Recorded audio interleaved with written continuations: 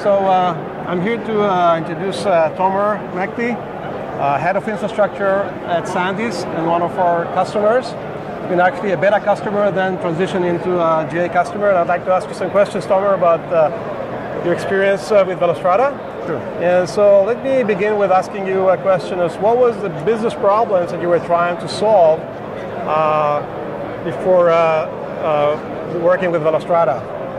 So I would probably highlight two main challenges. The first one is hardware procurement avoidance, which especially in remote sites, we had 20 plus remote locations at Sandisk, and as a head of infrastructure, for me to be able to sustain the business growth, right, while reducing the hardware footprint was extremely challenging, especially in locations where I don't have any IT personnel.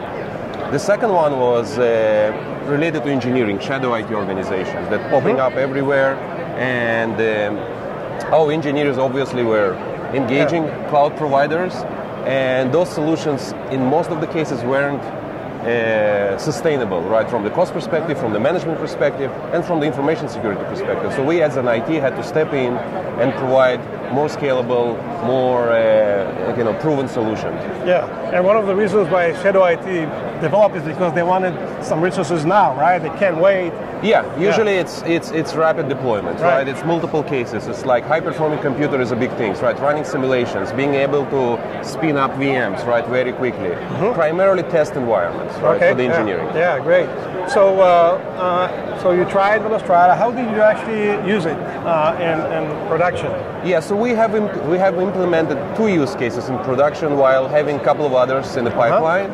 The first one was we have actually deployed an application, engineering application for our users in Korea, and that was a typical case where we, instead of buying servers, we just procured licenses and we spin up the applications in the cloud, and while using the database that was running in our primary data center in the US. So that's a good case of just avoiding buying hardware. The second was and the performance that you experienced. Performance was acceptable, right? We haven't had any issues with performance, despite the fact that it was like a big, latency between.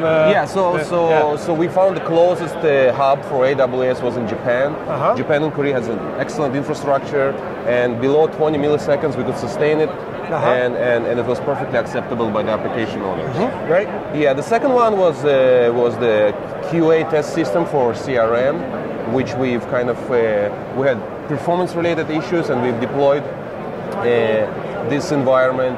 We're using Velostrata in the cloud while our users were in India, right? So they could feel it in much more reliable environment rather than just remote desktop or Citrix to the US-based data center. So those are 2 use cases. We had a couple of others in the pipeline.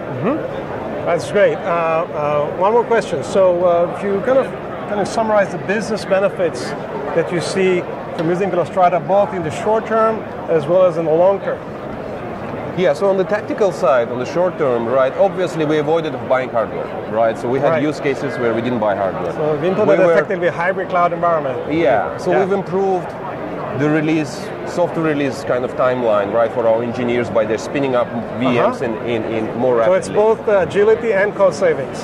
Yeah, so the cost saving was mostly on the hardware side, avoidance side, while in the test and QA systems, it's more important, the speed is much more significant. So in general, right, for the tactical side, right, being able to run your database, keep your database on-prem, and spin up as many VMs as you can in the cloud, right, without impacting performance, has a huge advantage, operational advantage. On a more strategic side, right, I truly believe that Velostrata helped us to put a foundation for hybrid cloud, right? So we basically finally could find a workable solution, not the theoretical one, right? Which, we all know, right? There are so many theoretical solutions out there, but this one has actually worked for us, so we could really implement hybrid cloud infrastructure, right? And obviously, right, we increased our market share with engineers, right, which is very important for IT, right? We gain more and more customers, and we provide the benefits of IT and leverage the scale that we have.